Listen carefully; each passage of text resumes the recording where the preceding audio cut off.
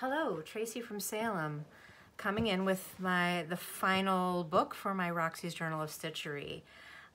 Just been working out binding in the pages, adding the button clasp, and just doing those final details, and it is finally done.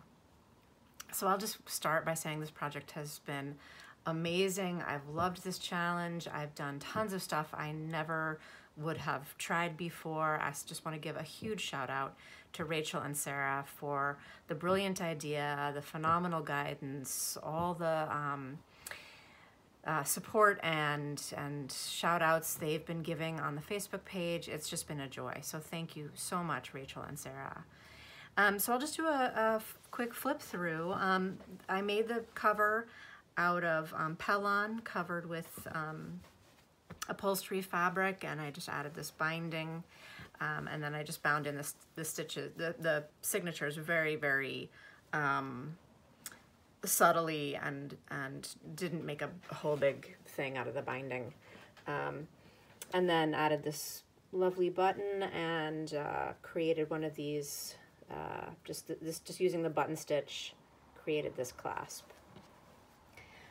So here's my cover page, which was potentially my favorite page in the book. I loved the whole thing, but I think this is probably, like, just based on how it came out, I think this is probably my favorite.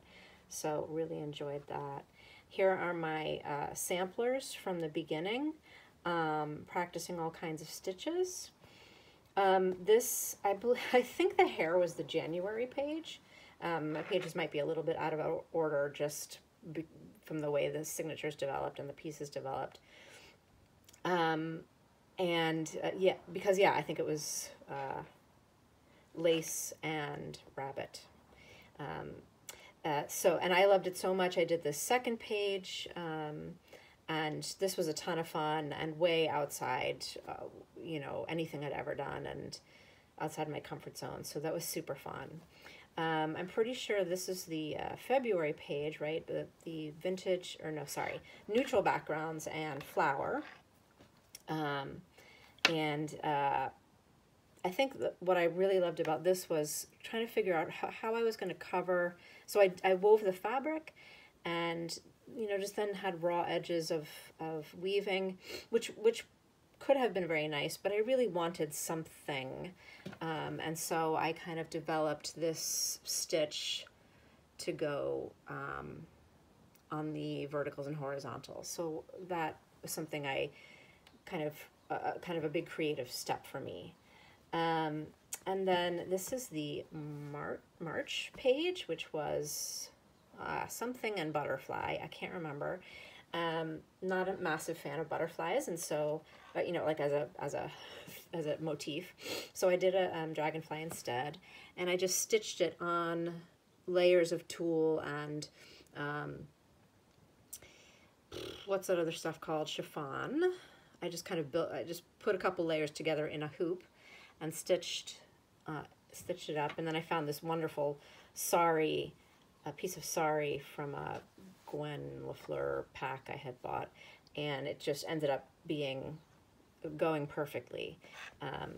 So I kept it, pretty simple and let the focal point speak for itself.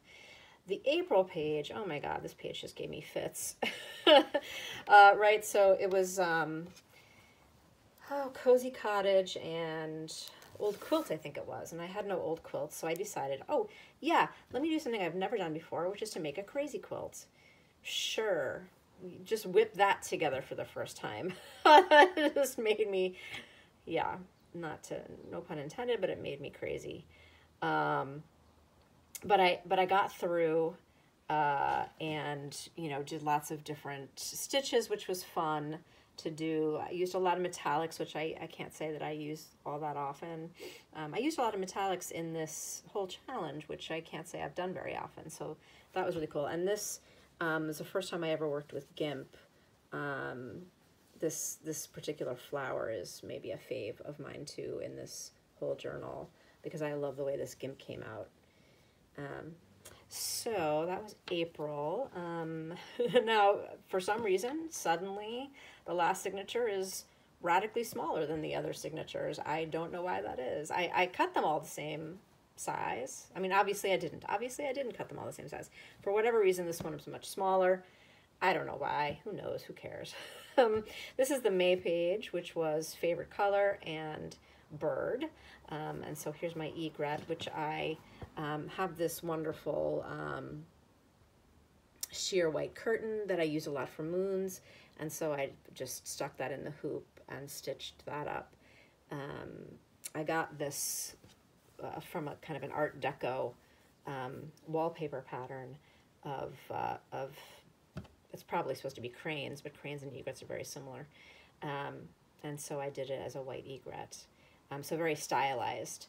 And I used the same idea of the woven fabrics that I had used in February. But this time I did this wonderful stitch called the Spanish feather stitch, or Spanish feather something stitch, which I absolutely love. And I used that on the in between, you know, on the verticals and horizontal lines. And so I really love the way that came out with a variegated linen thread. So that was May.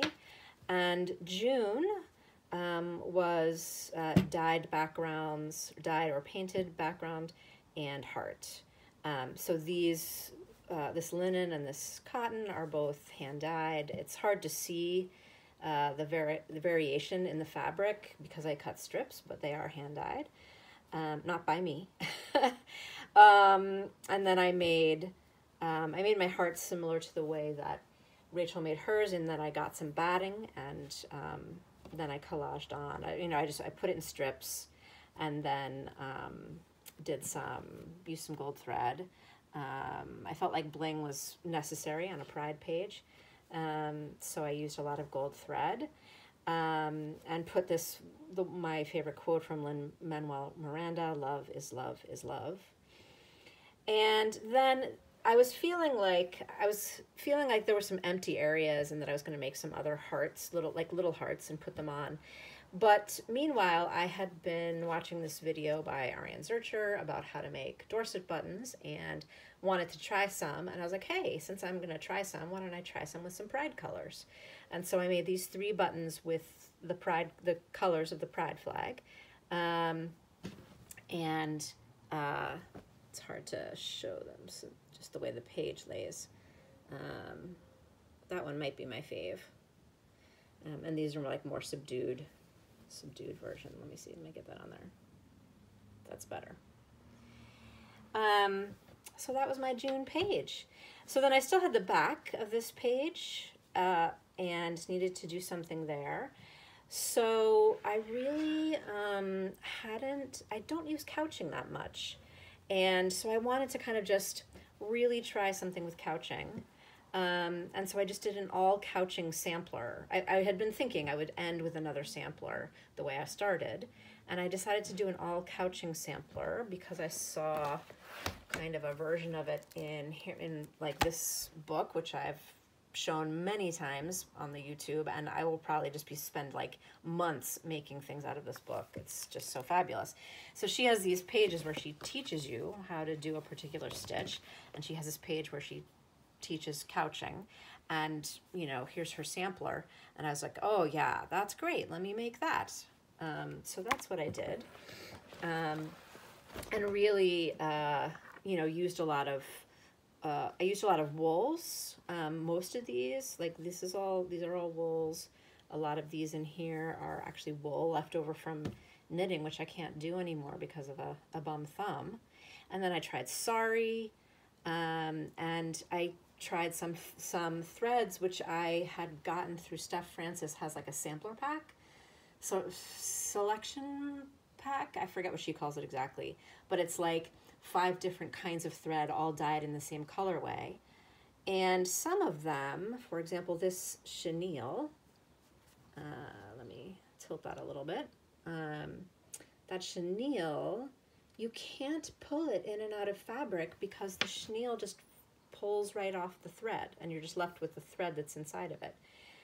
So you can't use it to go in and out of fabric. And same with this this is like a silk, I don't remember what it's called, if I could just get it on camera.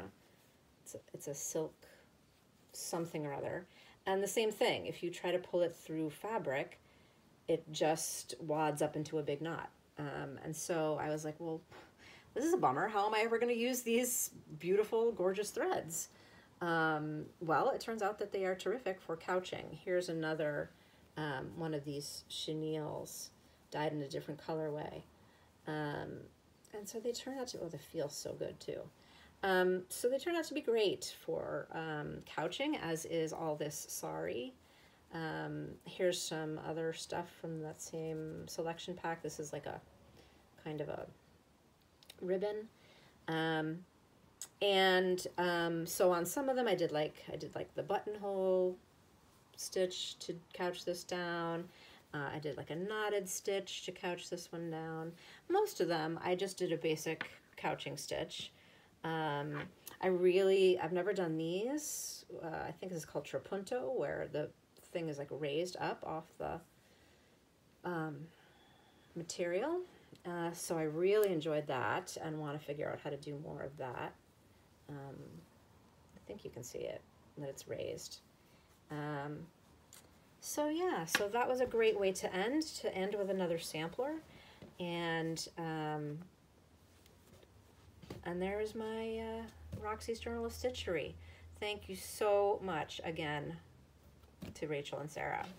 So I'm just going to come in with a couple other things I've been working on.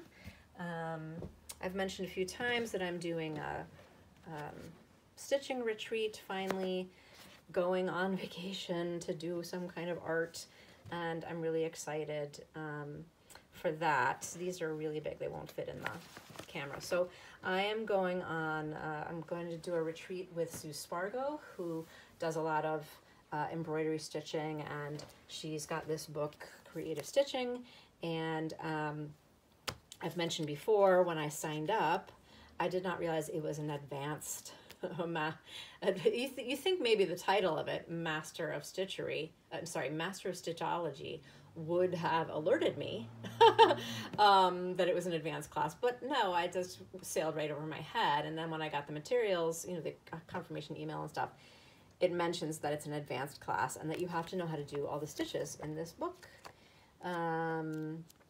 So that is what I've been working on here and there. And so it's been great. I've worked it into pieces for the Roxy's Journal of Stitchery.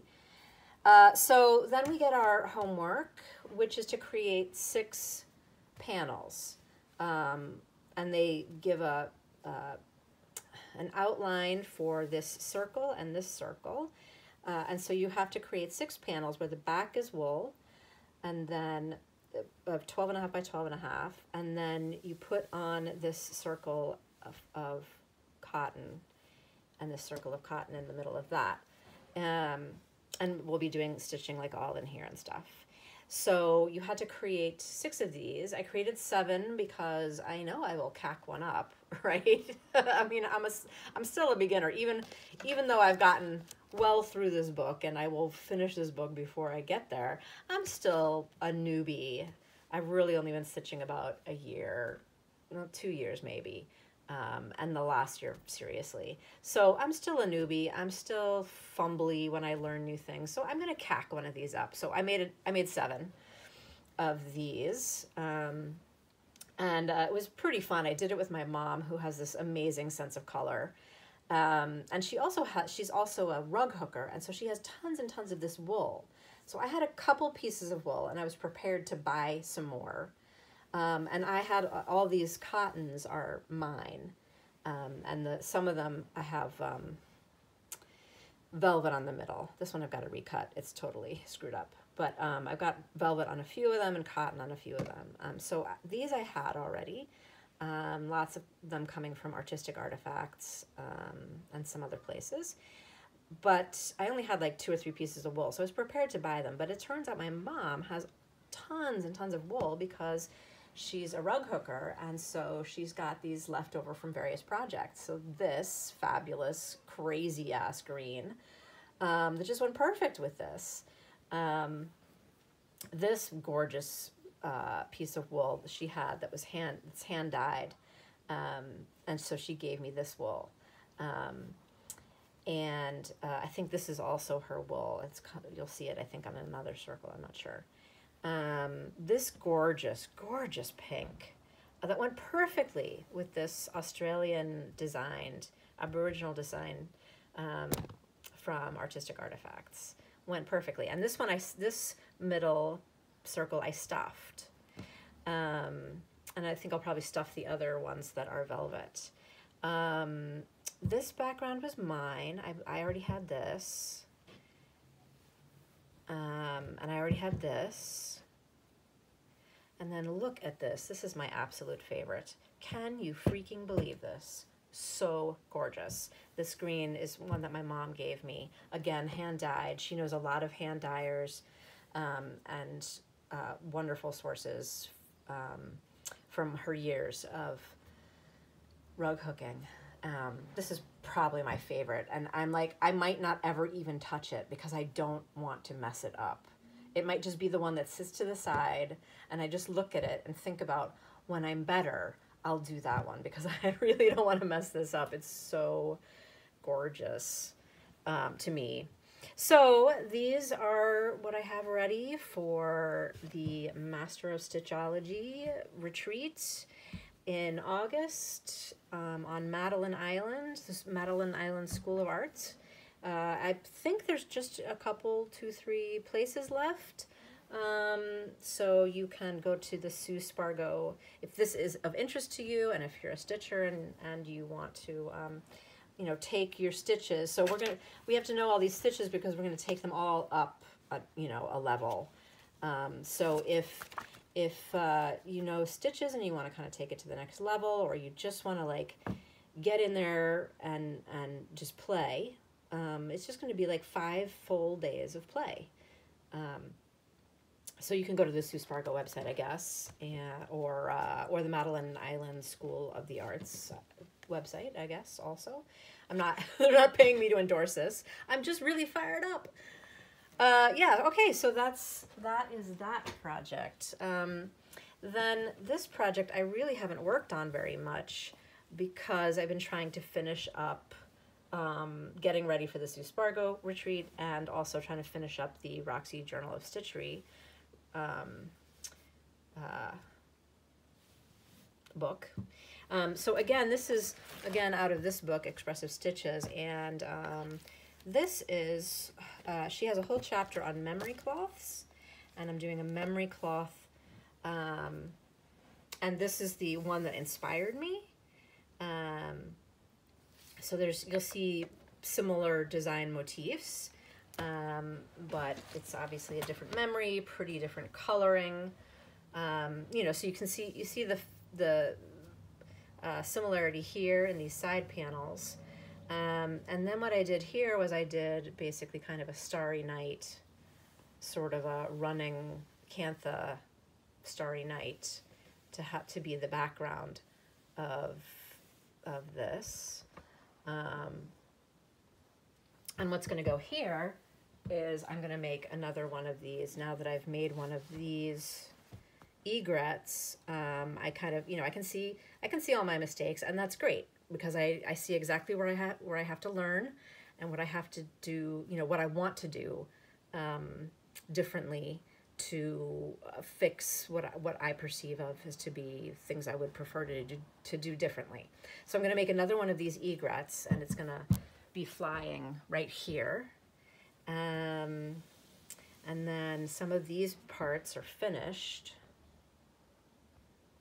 So this is the flower that was in the middle of the Sue Spargo memory quilt. I put a miniature version of it down here just to honor her, and so I've got, you know, a couple of different things happening which have to do with my memory, and also which are decorative. I really enjoyed doing this kind of lattice thing from inspired by Sashko. And here's that wonderful that wonderful gimp again. Look, isn't that just fantastic? Ugh, I love that stuff. It's very hard to work with. So that's where my memory cloth stands. So that's that. And then I'm working away on my Sue Spargo book. This is my practice cloth. Oh, I'm just going to say, my mom, for my birthday, which is this coming week, splurged on me and got all of these threads. She gave me some of her own threads too. But we went through on the Sue Spargo website and went and looked and held those claws that I just showed you, the square ones with the circle, and kind of looked at them and got threads that would match those squares that we ended up putting together. Isn't she the best mom? She is the best mom. So these will all go with me to Madeline Island.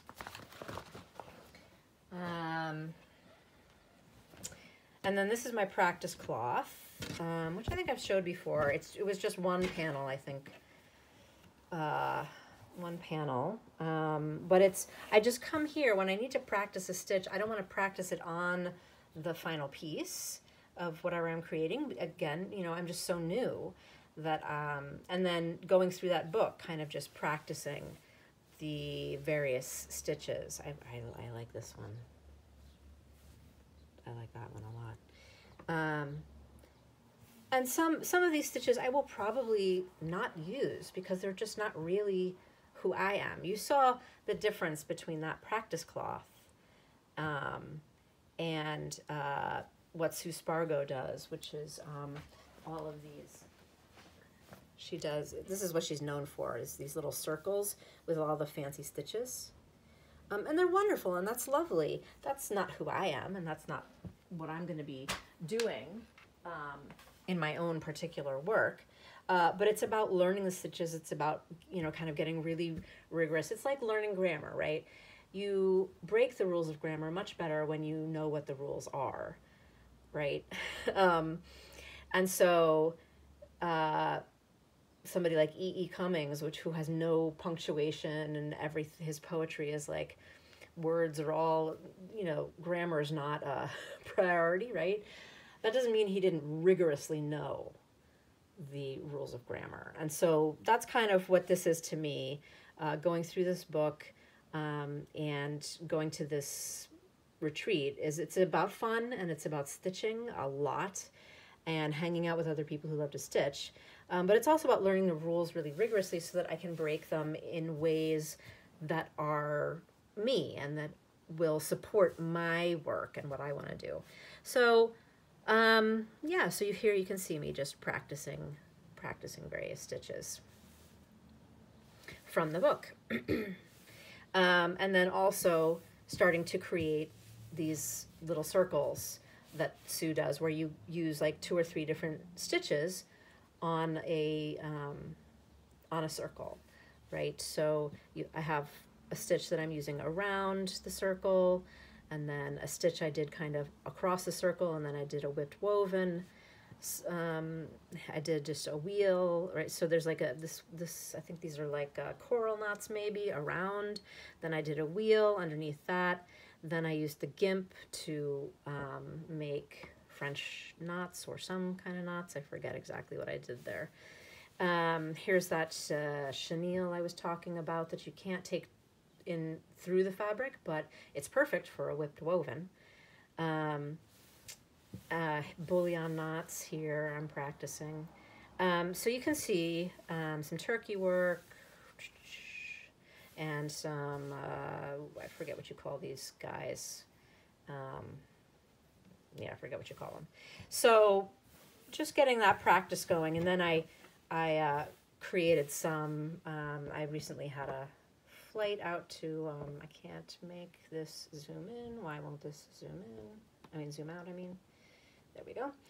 I recently had an airplane flight out to visit my brother, so I started kind of making some more, you know, these were just my first circles, really just trying to practice stuff. Now I'm Now I'm actually trying to like make something that looks good. So I cut up a ton of circles just to like carry around with me. And I will practice, and there's some beads in there. That's, I think beading is the next chapter in the book that I have to do. Trying to kind of be more thoughtful about how I'm actually creating these circles, so that I'm actually trying to conceive of an idea and pick the stitches that will work. I'm not quite there yet,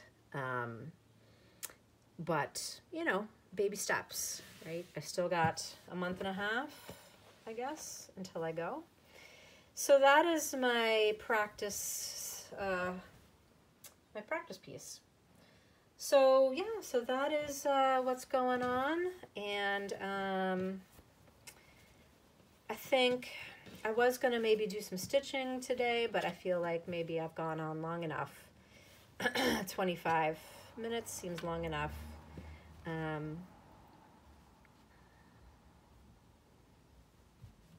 Yeah, I'll let you go.